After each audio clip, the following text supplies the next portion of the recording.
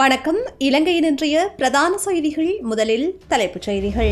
வெளிநாடுகளிலிருந்து இலங்கை வருகின்றவர்கள் இனி ஹோட்டல்களுக்கு செல்லாத வீடுகளுக்கு செல்ல முடியும் என்று சுகாதார அமைச்சர் அறிவிப்பு.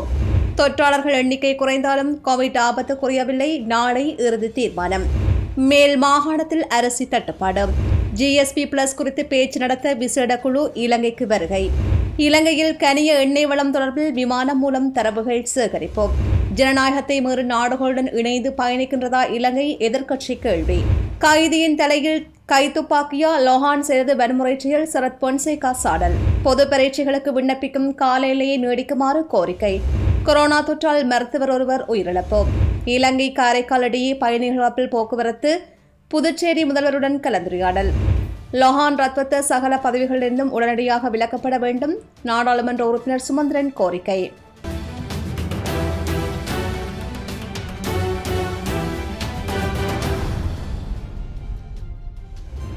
தற்போதைய கொரோனா வைரஸ் பரவலை தொடர்ந்து வெளிநாடுகளிலிருந்து நாடு திரும்பும் முழுமையாக தடுப்பூசி பெற்றுக்கொண்ட இளைஞர்களுக்கான PCR சோதனை நடைமுறையை அரசாங்கம் திருத்தியுள்ளது.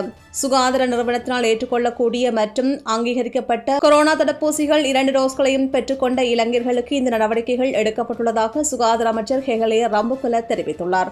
வெளிநாடுகளிலிருந்து திரும்புகின்ற இளைஞர்கள் முழுமையாக தடுப்பூசி பெற்றுக் கொண்டவர்கள் PCR சோதனைக்காக ஒரு ஹோட்டலில் தங்க வேண்டிய அவசியமில்லை என்றும் அவர் கூறினார்.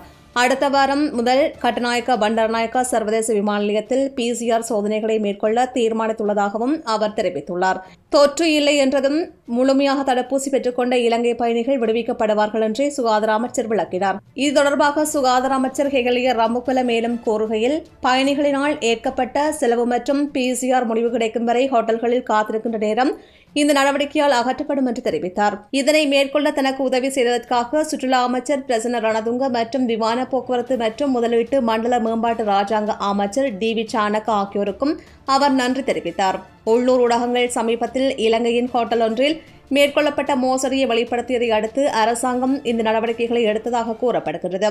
இவ்வாறான செயல்கள் இக்காலகட்டத்தில் வெளிநாடுகளில் திரும்புகின்ற இளைஞர்களை பாரியளவு பாதித்தது. ஜனாதிபதி கோத்தபய ராஜபக்சவின் தலையீட்டில் PCR சோதனை நடைமுறையில் திருத்தம் செய்யப்பட்டுள்ளது.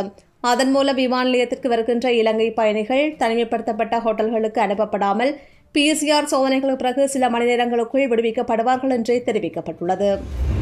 கோவிட் கட்டுப்பாட்டு நடவடிக்கைகளில் எந்த தடங்கலும் ஏற்படவில்லை என்றும் தற்போது நாளொன்றில் 2300 தொற்றாளர்கள் பதிவாகியுள்ள போதிலும் தொற்று குறைவடைந்து விட்டது என்று சாதாரணமாக இருந்துவிட முடியும் என்று கூற முடியாதென பிரதி சுகாதார சேவைகள் பணிப்பாளர் நாயகம் வைத்தியர் ஹேமந்த ஹேர தெரிவித்துள்ளார். இது தொடர்பாக மேலும் அவர் கூறுகையில், விடுபட்ட நோயாளர்களை மொத்த தொற்றாளர்கள் எண்ணிக்கையில் சேர்க்கும் போது நாளாந்தம் பதிவான மொத்த நோயாளர்களின் எண்ணிக்கையில் சிறிய மாற்றம் ஏற்படும். இதனை கடந்த காலங்களுடன் ஒப்பிடுவோமானால் நாளாந்தம் தொற்றாளர்கள் எண்ணிக்கையில் குறைவு ஏற்பட்டுள்ளதை தவிர அதிகரிப்பு ஏற்படவில்லை என்பதை அவதானிக்கலாம் என்றும் அவர் தெரிவித்தார்.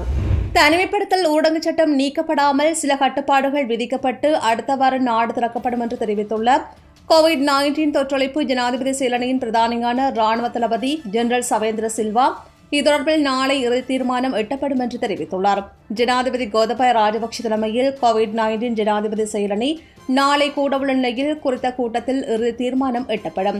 செயலணியின் கடந்த கூட்டத்தின் போது நாட்டை திறப்பதற்கான பரிந்துரைகளை ஜனாதிபதி கோரியிருந்தமை குறிப்பிடத்தக்கது.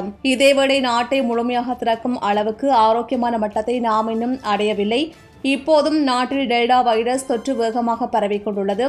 அவ்வாறான சூழ்நிலையில் கட்டுப்பாடுகள் இல்லாது நாட்டை திறந்தால் மிக மோசமான இன்னுமொரு கோவிட் வைரஸ் அலைக்கு முகம் கொடுக்க நேரிடும் என்று ஜனாதிபதி கோத்தபய ராஜபக்சவிடம் விசேட வைத்திய நிபுணர்கள் சுட்டிக்காட்டியிருந்தமை குறிப்பிடத்தக்கது. மேல் மாகாணத்தின் முக்கியமான மரத ஹஹமுல்ல அரிசி சந்தையில் அரிசிக்கு தட்டுப்பாடு நிலவுவதாக மரத ஹஹமுல்ல அரிசி உற்பத்தியாளர்கள் சங்கம் தெரிவித்துள்ளது. தற்போது நிலவுகின்ற விலைக்கு நெல்லை கொள்வனவு செய்து அரிசி உற்பத்தி செய்து விற்பனை செய்வதற்கு கடினம் என்பதால் இந்த நிலைமை ஏற்பட்டுள்ளதாக அந்த சங்கத்தின் தலைவர் PK ரஞ்சித் கருணாதிலக்க தெரிவித்துள்ளார். மரத ஹாமுல்ல அரிசி ஆலைகளில் தற்போது அரிசி உற்பத்தி நிறுத்தப்பட்டுள்ளதாகவும் அவர் தெரிவித்துள்ளார். மரத ஹாமுல்ல அரிசி சந்தையில் தற்போது அரிசி விலைக்கு பெற்றுக்கொள்வதில் கடுமையான சிக்கல் ஏற்பட்டுள்ளது என்றும் இந்த நாட்களில் தொடர்ச்சியாக அரிசி தட்டுப்பாட்டுக்கு முகம் கொடுக்க வேண்டி வரும் என்றும் அவர் தெரிவித்துள்ளார். இதேவேளை தேங்காய் அபிவிருத்தி அதிகார சபை விதிகள் மற்றும் ஒழுங்குமுறைகள் சந்தையில் பொது செய்யப்பட்ட தேங்காய் எண்ணெயை மட்டுமே விற்பனை செய்ய அனுமதிக்கும் வகையில் திருத்தம் செய்யப்படுவதாக தெரிவித்துள்ளது. நுகர்வோருக்கு தரமான தேங்காய் எண்ணெய் வழங்கும் நோக்கில் இந்த திருத்தங்கள் செய்யப்பட்டதாக அதன் செயலாக்க மேம்பாட்டு இயக்குநர் டி எதிரிமான் தெரிவித்தார். தேங்காய் அபிவிருத்தி அதிகார சபையால் அறிமுகப்படுத்தப்பட்ட 5 நட்சத்திர சின்னத்துடன் துவக்கப்பட்ட தேங்காய் எண்ணெயை கொள்வனவு செய்வதன் மூலம் தரமான தேங்காய் எண்ணெயை நுகர்வதில் நம்பிக்கை பெற முடியும் என்றும் மேலும் தெரிவிக்கப்பட்டுள்ளது. சந்தையில் தேங்காய் எண்ணெயின் தரம் குறித்து சமீபத்தில் நாட்டில் அதிகம் பேசப்பட்டது. அதன்படியே தரமான தேங்காய் எண்ணெயை அடையாளம் காண 5 நட்சத்திரங்களை கொண்ட சின்னம் அறிமுகப்படுத்தப்பட்டது. இதேவேளை பால்மாவை கொள்வனவு செய்யும் பொழுது 6 யோகட்டுகள் வாங்குவது அவசியமானது என்று கட்டாயப்படுத்திய வர்த்தகர் ஒருவர் நுகர்வோர் விவகார சபையின் அதிகாரிகளால் கைது செய்யப்பட்டுள்ளார். தியத்தலாவை பகுதியைச் சேர்ந்த வர்த்தகர் ஒருவர் இவ்வாறு கைது செய்யப்பட்டுள்ளார். பதுளை மாவட்ட நுகர்வோர் அதிகார சபைக்கு வழங்கப்பட்ட முறைப்பாட்டை அடுத்து மேற்கொள்ளப்பட்ட சோதனை நடவடிக்கைகளின் போது குறித்த வர்த்தகர் கைது செய்யப்பட்டுள்ளதாகவே தெரிவிக்கப்பட்டுள்ளது. ஜிஎஸ்பி பிளஸ் வரிச்சலுகை நீடிப்பது குறித்து ஆராய்வதற்கு ஐரோப்பிய ஒன்றிய பிரதிநிதிகள் இலங்கை வரவுள்ளதாக வெளியுறவு செயலாளர் ஜெயநாத கொலம்பகே தெரிவித்துள்ளார். ஜனாதிபதி ஊடக மத்திய நிலையம் ஏற்பாடு செய்திருந்த ஊடக சந்திப்பில் கலந்து கொண்டு உரையாற்றும் போது அவர் இதனை குறிப்பிட்டுள்ளார். இலங்கைக்கு வழங்கப்பட்டுள்ள ஜிஎஸ்பி பிளஸ் வரிச்சலுகை நீடிப்பதா இல்லையா என்பது குறித்து ஆராய்வதே இந்த விஜயத்தின் நோக்கமாக கருதப்படுகின்றது. இலங்கைக்கு வருகை தருகின்ற ஐரோப்பிய ஒன்றிய பிரதிநிதிகள் ஜனாதிபதி மற்றும் பிரதமர் உட்பட பல்வேறு தரப்பினரையும் சந்திக்க உள்ளதாகவும் வெளியுறவு செயலாளர் குறிப்பிட்டுள்ளார். இலங்கையின் பயங்கரவாத தடை சட்டத்தில் திருத்தம் செய்யப்பட வேண்டும் என்று ஐரோப்பிய ஒன்றியம் வலியுறுத்தியிருக்கின்றமையும் குறிப்பிடத்தக்கது. மன்னார் கடற்பரப்பில் கனிய எண்ணெய் வளம் இருப்பதாக அடையாளம் காணப்பட்டுள்ள பகுதிகளில் விமானங்களை பயன்படுத்தி தரவுகளை சேகரிக்கும் பணிகள் ஆரம்பிக்கப்பட்டுள்ளன. குறித்த பகுதியில் 267 பில்லியன் டாலர் பெறுமதியான 2000 மில்லியன் பீப்பாய்கள் அளவிலான கனிய வளம் இருப்பதாகவே அடையாளம் காணப்பட்டுள்ளது. இதற்கமைய கனிய எண்ணெய் இருப்பதாக அடையாளம் காணப்பட்டுள்ள பிரதேசம் தொடர்பில் தயாரிக்கப்பட்டுள்ள புதிய வரைபடத்திற்கு அமைய தரவுகளை சேகரிப்பதற்காக விமானங்கள் பயன்படுத்தப்பட்டுள்ளன. முதற் தடவையாக நேற்றைய தினத்தில் விமானம் ஒன்றின் மூலம் குறிப்பிட்ட பகுதியில் ஆய்வுகள் நடத்தப்பட்டு தரவுகள் சேகரிக்கப்பட்டுள்ளன. பிரித்தானியாவை தளமாக கொண்ட பிரபல ஆய்வு நிறுவனம் மூலம் ஆய்வுகள் முன்னெடுக்கப்பட்டுள்ளதாக விடயத்திற்கு பொறுப்பான அமைச்சர் உதயஹாமன்பில தெரிவித்துள்ளார். நாட்டில் கனிய எண்ணெய் காணப்படக்கூடிய பகுதிகள் 20ஆக பிரிக்கப்பட்டுள்ளதுடன் அதில் ஒரு பகுதியை தனியார் நிறுவனம் ஒன்று நீண்ட காலம் ஆய்வு செய்வதாகவும் அதற்காக அதிக பணம் செலவிடப்படுவதாகவும் அமைச்சர் குறிப்பிட்டுள்ளார். இதனால் குறித்த 20 பெரும் பகுதிகளையும் 837 அலகாக பிரித்து புதிய வரைபடத்தை தயாரித்துள்ளதாகவும் இதற்கமைய ஆய்வுகள் விமானங்கள் மூலம் ஆரம்பிக்கப்பட்டுள்ளதாகவும் அமைச்சர் உதயஹாமன்பில தெரிவித்துள்ளார். முன்னாள் ராஜாங்க அமைச்சர் லோஹான் ரத்வத்தவுக்கு எதிராக ஒழுக்காற்று நடவடிக்கை எடுக்கப்படவுள்ளது. ஸ்ரீலங்கா பொதுஜன முன்னணியின் உறுப்பினரான அவருக்கு எதிராக ஒழுக்காற்று நடவடிக்கை பிரதமர் மஹிந்த ராஜபக்ஷ இத்தாலியிலிருந்து திரும்பியவுடன் மேற்கொள்ளப்படும் என்று கட்சி தகவல்கள் கோருகின்றன. இதேவேளை அனுராதபுரம் சிறைச்சாலை சம்பவத்திற்கு பின்னர் நேற்று மாலை இலங்கை மனித உரிமைகள் ஆணைக்குழு அதிகாரிகள் அங்கு சென்றதாக தெரிவிக்கப்படுகின்றது. அங்குள்ள அதிகாரிகளிடம் மற்றும் சிறை கைதிகளிடம் மனித உரிமைகள் ஆணைக்குழு அதிகாரிகள் வாக்குமூலம் பெற்றுக் கொண்டதாகவே தகவல்கள் கோருகின்றன. நேற்று நள்ளிரவுடன் நிறைவடைந்த உயர்தர பரீட்சை மற்றும் 5ஆம் தர புலமை பரிசில் பரீட்சைகளுக்கான விண்ணப்பங்களை பொறுப்பேற்பதற்கான காலத்தினை மேலும் நீடிக்குமாறு அதிபர் ஆசிரியர் தொழிற்சங்கங்கள் கோரிக்கை விடுத்துள்ளன. அதிபர் ஆசிரியர் தொழிற்சங்கங்கள் முன்னெடுத்து வரும் தொழிற்சங்க போராட்டத்தினால் மாணவர்கள் நலனை கருத்தில் கொண்டு அதற்கு மேலும் கால அவகாசம் வழங்குமாறு தெரிவிக்கப்பட்டுள்ளது. இந்த முறை கல்வி பொதுராதர உயர்தர பரீட்சைக்கு 2,49,841 பேர் விண்ணப்பித்துள்ளார்கள். அத்துடன் 5ஆம் தர புலமை பரிசில் பரீட்சைக்கு 2,43,704 பேர் விண்ணப்பித்துள்ளதாக கல்வி அமைச்சு தெரிவித்துள்ளது. எவ்வாறாயினும் கடந்த ஆண்டு கல்வி பொதுராதர உயர்தர பரீட்சைக்கு 3,01,471 பேரும் 5ஆம் தர புலமை பரிசில் பரீட்சைக்கு 3,31,740 பேரும் விண்ணப்பித்திருந்தனர்.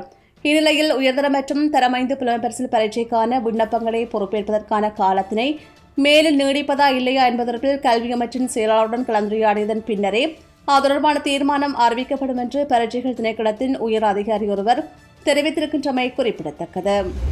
கடுகஸ்தோட்டை வைத்தியசாலையில் பணியாற்றிய வைத்தியர் ஒருவர் கொரோனா தொற்றுக்குள்ளாகி உயிரிழந்துள்ளார். கடுகஸ்தோட்ட மாவல்மட பகுதியில் வசிக்கும் வைத்தியர் ஜயத் ரஃபைதீன் என்பவரை இவ்வாறு உயிரிழந்துள்ளார். கொரோனா தொற்றுக்குள்ளான இவர் கடந்த ஆகஸ்ட் மாதம் 18ஆம் தேதி பேரானை வைத்தியசாலைக்கு மாற்றப்பட்டார். அவர் கடந்த 3 வாரங்களாக தீவிர சிகிச்சை பிரிவில் சிகிச்சை பெற்று வந்த நிலையில் நேற்றைய தினம் சிகிச்சை பலனின்றி உயிரிழந்துள்ளார். இதேவேளை ஹவுங்கல்ல காவல் நிலையத்தில் சேவையாற்றிய ஓய்வூதியத்திற்கு முந்தைய விடுமுறையில் இருந்த உப காவல்துறை பரிசோதகர் ஒருவர் கோவிட் தொற்றால் உயிரிழந்துள்ளார். எல்பட்டிய வைத்தியசாலையில் சிகிச்சை பெற்று வந்த நிலையில் உயிரிழந்த குறித்த நபர் 59 வயதுடையவர் என்று தெரிவிக்கப்பட்டுள்ளது. திருகோணமலை மூதூர் சுகாதார வைத்திய அதிகாரி பிரிவில் கொரோனா தொற்றுக்குள்ளாக்கிய 10 மாத குழந்தையொன்று உயிரிழந்துள்ளது. தோப்பூர் அல்லைநகர் பகுதியைச் சேர்ந்த 10 மாதங்கள் நிரம்பிய குழந்தை கொரோனா தொற்றுக்குள்ளாக்கி கந்தளாய் வைத்தியசாலையில் சிகிச்சை பெற்று வந்துள்ளது. இந்நிலையில் சிகிச்சை பலனின்றி குழந்தை நேற்றைய தினம் இரவு உயிரிழந்துள்ளது. மத்திய வங்கியின் ஆளுநர் அஜித்குமார் கேப்டால் வகித்த நிதி ராஜாங்க அமைச்சர் பதவி தற்போதைய நாடாளுமன்ற உறுப்பினர் அன்ற பிரியதர்ஷன் யாப்பாவிற்கு வழங்கப்பட உள்ளதாக தகவல்கள் வெளியாகியுள்ளன. கேப்டாலின் விரட்டத்திற்கு ஏற்கனவே எம்பியாக இருந்த ஜெயந்த கோதா கூட நியமிக்கப்பட்டுள்ளார் என்றும், எனினும் அவர் ராஜாங்க அமைச்சர் பதவியை ஏற்க விரும்பவில்லை என்றும் கூறப்படுகின்றது. கடந்த காலத்தில் இடர் முகாமைத்துவ அமைச்சு, பெட்ரோலிய வளத்துறை அமைச்சர் என்று பல்வேறு அமைச்சர் பொறுப்புகளை அவர் வகித்திருந்த போதிலும் தற்போதைய அரசாங்கத்தில் அவருக்கு இந்த அமைச்சர் பதவியும் அளிக்கப்பட்டிருக்கவில்லை. இந்நிலையில் அவருக்கு ராஜாங்க அமைச்சர் பதவியை அளிக்கப் போவதாக தகவல்கள் வெளியாகி வருகின்றன. ஜனநாயகத்தை மீறி செயற்படுகின்ற நாடுகளுடன் இலங்கையும் இணைந்து பயணிக்கின்றதா என்று எதிர்க்கட்சி கேள்வி எழுப்பியுள்ளது. எதிர்க்கட்சித் தலைவர் அலுவலகத்தில் இடம்பெற்ற ஊடக சந்திப்பின் போதே நாடாளுமன்ற உறுப்பினர் இம்தியாஸ் ஃபகீர் மகர் இவ்வாறு கேள்வி எழுப்பியுள்ளார். ஐநா மனித உரிமைகள் ஆணையாளர் முன்வைத்த அறிக்கையில் மனித உரிமைகள் மீறப்படுகின்ற நாடுகளின் பட்டியலில் இலங்கையும் சேர்க்கப்பட்டுள்ளதாக அவர் சுட்டிக்காட்டியுள்ளார். ஜனநாயக உலகத்தோடு பயணத்தை தொடர்வதா அல்லது ஜனநாயகத்தை இழந்து ஜனநாயகத்தை மீறி செயற்படுகின்ற நாடுகளுடன் இணைந்து பயணிப்பதா என்பதை அரசாங்கம் தீர்மானிக்க வேண்டும் என்றும் அவர் கேட்டுக் கொண்டுள்ளார். முன்னரே போன்று ESP+ வரிச்சலுகையை இலக்கு நிலைக்கு இலங்கை பயணிக்க தேவையில்லை என்றும் அவர் தெரிவித்துள்ளார். ஸ்ரீலங்கா முஸ்லிம் காங்கிரசின் ஸ்தாபக தலைவர் MHM அஸ்ரப்பின் 21ஆம் ஆண்டு நினைவு தினத்தை முன்னிட்டு பிரார்த்தனை நிகழ்வு இடம்பெற்றது. ஸ்ரீலங்கா முஸ்லிம் காங்கிரஸ் தலைமையகத்தில் கட்சித் தலைவர் ரவு ஹக்கீம் தலைமையில் இந்த பிரார்த்தனை நிகழ்வு இடம்பெற்றது. முன்னாள் அமைச்சர் MHM அஸ்ரப் 2000 ஆண்டு செப்டம்பர் மாதம் 16ஆம் தேதி அரநாயக்க பிரதேசத்தில் இடம்பெற்ற ஹெலிகாப்டர் விபத்தில் காலமாகியிருந்தமை குறிப்பிடத்தக்கது. இந்த அரசாங்கத்தின் அமைச்சர்கள் மற்றும் எம்பிக்கள் நாட்டை கட்டியெழுப்ப நியமிக்கப்படவில்லை. குடிகாரர்கள் மற்றும் போதைக்கு அடிமையானவர்கள் அங்கும் இங்குமாக சென்று தங்கள் கைத்துப்பாக்கியை வெளியே இழுத்து குதிக்கின்றார்கள் என்று நாடாளுமன்ற உறுப்பினர் ஃபீல்டு மார்ஷல் சரத் பொன்சேகா தெரிவித்தார். இன்று எதிர்க்கட்சித் தலைவர் அலுவலகத்தில் இடம்பெற்ற ஊடகவியலாளர் சந்திப்பில் அவர் இவ்வாறு தெரிவித்தார். அமைச்சர் லோஹான் ரத்வத்த என்ற அமைச்சரின் நடத்தையை பார்த்தோம். அவருடைய தந்தை எங்களுடன் பணியாற்றியவர், துணை பாதுகாப்பு அதிகாரியுடன் தொடர்புடைய ஒருவர். ஆனால் அந்த நபர் தனது தந்தையை மதிக்காமல் அப்பாவி கைதிகளை முழங்காலிட்டு கைத்துப்பாக்கியுடன் சென்றிருக்கின்றார். எவ்வளவு கொடூரமாக செயற்பட்டிருக்கின்றார். சண்டீர் அல்ல, மதுபோதையில் சென்று கைதிகளிடம் நாடகம் ஆடுகின்றார்கள். நானும் சிறையில் இருந்தேன். அங்குள்ள தூக்க துயரம் எனக்கு தெரியும். இதுபோன்ற நபர்கள் வந்தால் அவர்களை சகலரும் ஒன்றிணைந்து எலும்புகளை நசுக்கி வெளியேற்ற வேண்டும் என்று நான் கைதிகளிடம் கூறுகின்றேன். கைதிகளுக்காக மக்கள் இவ்வாறான சந்தர்ப்பங்களில் முன்னிற்பார்கள். இவ்வாறான முட்டாள்தனமான செயல்களை செய்கின்றவர்களை நீங்கள் ஒருபோதும் மன்னிக்க கூடாது. அரசாங்கம் அவரை சிறைச்சாலைகள் அமைச்சகத்திலிருந்து மட்டும் நீக்கியுள்ளது. அவரிடம் இன்னுமொரு அமைச்சகம் உள்ளது. அவர் இன்னும் ஒரு மாணிக்கக்கல் கதாபாத்திரத்தில் நடிக்கின்றார் என்று தெரிய வருகின்றது. இவர்களுக்கு எதிராக பல முறைப்பாடுகள் உள்ளன. சண்டீர்களை வைத்துக் கொண்டு மாணிக்க அகழ்வுகளில் ஈடுபடுகின்றார்கள். இந்த நபர் தொடர்பான நாடாளுமன்ற நடத்தையை கூட ஏற்க முடியாது. அவருடைய நடத்தையை பார்த்தபோதே நாடாளுமன்றத்திலும் குடிபோதையில் தான் இருந்ததை நான் உணர்ந்தேன். அதில் எனக்கு எந்த தவறும் இல்லை. ஒரு மனிதன் நடந்து கொள்ளும் விதத்தில் இதுபோன்ற விடயங்கள் நமக்கு தெரிய வரும். அவர்கள் மீது அரசாங்கம் எடுத்த சட்ட நடவடிக்கை பற்றி நாம் தெரிந்து கொள்ள வேண்டும். கைதியின் தலையில் கைத்துப்பாக்கியால் தாக்கப்பட்டால் அந்தஸ்தை பொருட்படுத்தாமல் அவர் தண்டிக்கப்பட வேண்டும். இந்த நபருக்கு எதிராக அரசாங்கம் எடுக்கின்ற சட்ட முடிவுகளை நாங்கள் அறிய விரும்புகின்றோம் என்றும் அவர் தெரிவித்துள்ளார். தற்போதைய தடுப்பூசி ஏற்பாடுகள் மற்றும் பயண கட்டுப்பாடுகள் தளர்வுக்கு பின்னர் இந்த வருடம் நாடு 5% பொருளாதார வளர்ச்சி அடையும் என்று மத்திய வங்கி ஆளுநர் அஜித்குமார் கேப்டால் தெரிவித்துள்ளார். ட்விட்டர் பதிவொன்றினூடாக அவர் இந்த விடயத்தினை தெரிவித்தார். 2021ஆம் ஆண்டின் முதல் அரையாண்டிலேயே இலங்கை 8% பொருளாதார வளர்ச்சியை எட்டியுள்ளதாக அவர் தெரிவித்துள்ளார். கடந்த வருடத்துடன் ஒப்பிடும்போது இது 12.3% வளர்ச்சியாகும் என்றும் மத்திய வங்கி ஆளுநர் சுட்டிக்காட்டியுள்ளார். இலங்கை மற்றும் காரைக்கால் இடையே பயணிகள் கப்பல் போக்குவரத்தை ஆரம்பிப்பது தொடர்பில் புதுச்சேரி முதலமைச்சர் என் ரங்கசாமியுடன் இலங்கை அரசாங்கத்தின் பிரதிநிதிகள் ஆலோசனை நடத்தியுள்ளனர். இந்தியாவிற்கு விஜயம் செய்துள்ள பிரதமரின் இணைப்புச் செயலாளர் செந்தில் தொண்டமான் மற்றும் ராஜாங்க அமைச்சர் சதாசிவம் யாழேந்திரன் ஆகியோர் புதுச்சேரி முதல்வர் என் ரங்கசாமியை அவரது அலுவலகத்தில் சந்தித்து கலந்துரையாடினார்.